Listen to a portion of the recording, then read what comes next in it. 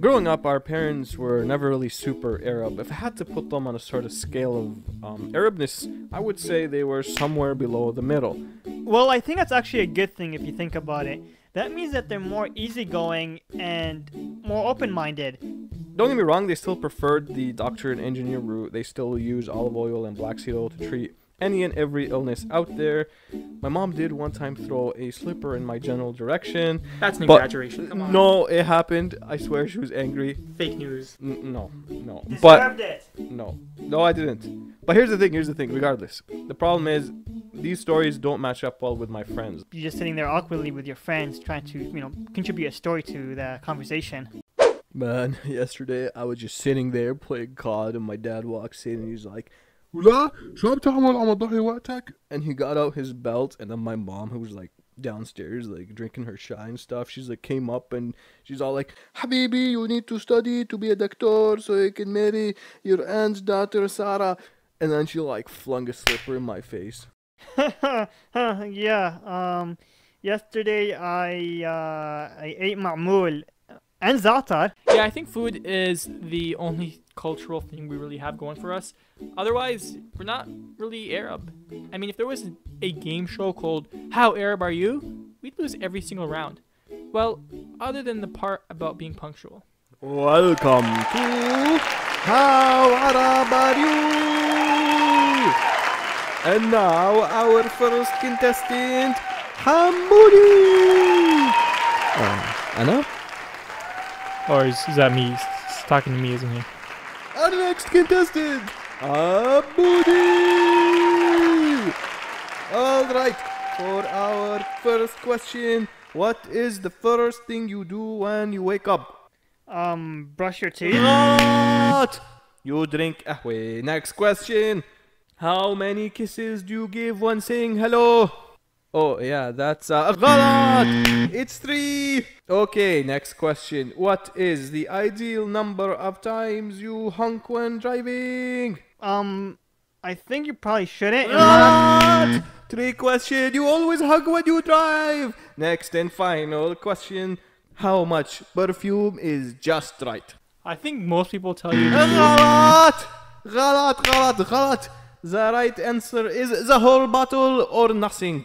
Well, I think because we don't seem very cultural, it's hard for people to pinpoint where we're from. So a lot of times, when people like to ask that question, where are you from? Which usually means like, what's your ethnicity, where your parents are from? They are really surprised by our answer. And on one hand, either they're Pakistani and are devastated to find out that the last 10 minutes of Urdu meant 0 to me, or they're Arab and they're super unimpressed with my lack of Arabness.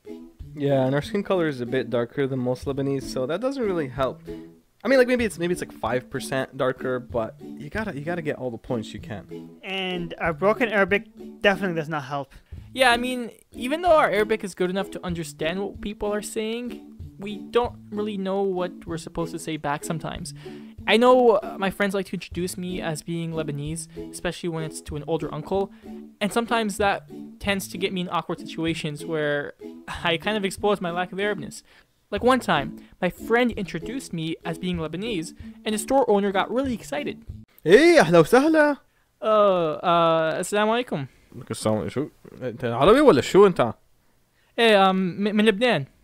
لبنان انت حبيبي. You could be adopted, Yeah, it kind of happens a lot, even with family. Like, even with Teta and Jiddo, I'll be sharing a story, and somewhere along the line, I realize that, hey, I don't know what the next word is in Arabic, or the next sentence.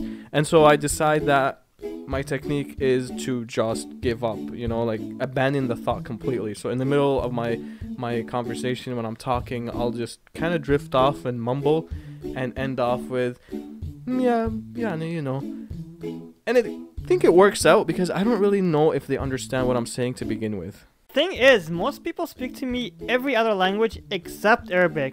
Like one time I was sitting on the bus and this, older guy sits beside me and starts speaking Hebrew to me. Yeah, I've had people ask me if I was Jewish. Well, you know what? That's why sometimes I think it's better just to play along. Just kind of try to figure out what they're saying and not make a whole awkward deal about it. Like a lot of my friends tend to be Pakistani, so their parents tend to think that I'm Pakistani, and I'll be in situations where it's kind of been a bit too late to let them know that I have no idea what they said, So I try to figure it out. Assalamu alaikum. Is Bilal home to play at the park? Oh, okay. Yeah. Okay, I'll see him there. Hey, how'd you know I was here? Oh, your mom told me. At least I think she did. So, if you're like us, it tends to feel like you're in this awkward, lonely middle, where you're not too cultural for your own group, and other ethnicities think you're the same group as that, but they realize you're not, and quickly get pushed into the middle.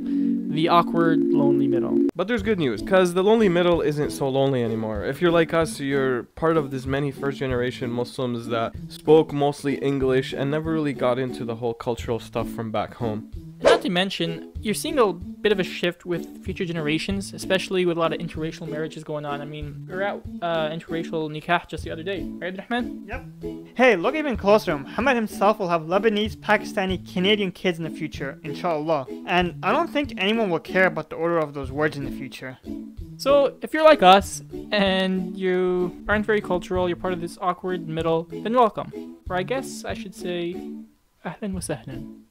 Thanks so much for watching. Hope you guys enjoyed that as much as we enjoyed making it. I know it's a lot different than our usual type of content, so let us know in the comments below what you honestly thought about it. Did you hate it? Did you love it? Because we're hoping to make more, so hopefully you loved it. If you're looking for any sort of stories, whether it's just these personal, funny stories, or more of the higher quality Hollywood type of short film kind of stuff, subscribe and join the journey.